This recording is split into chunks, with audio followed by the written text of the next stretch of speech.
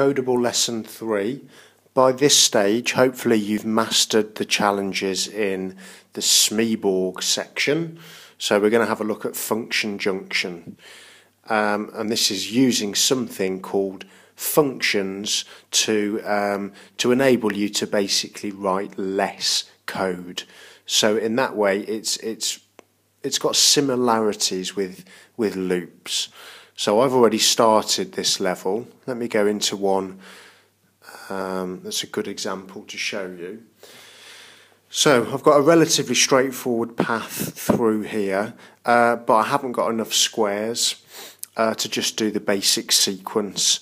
So what I need to do is to create a function that I can repeat. So to start off with, I could go right, up and right.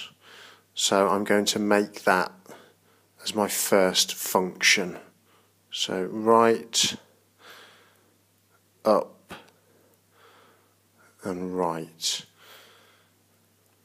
So that will take me to there. Okay, next thing I need to do is just go down. So I'll just add that to my code. Now my next three instructions are like my first three. It's going to be right, up and right.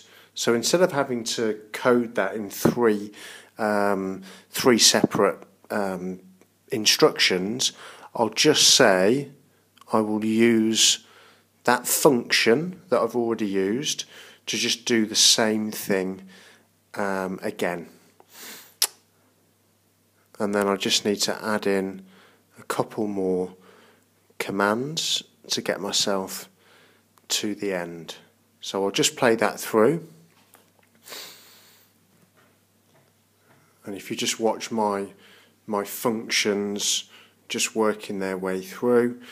So fairly similar to loops. It's just a way of basically using less code to do the same job.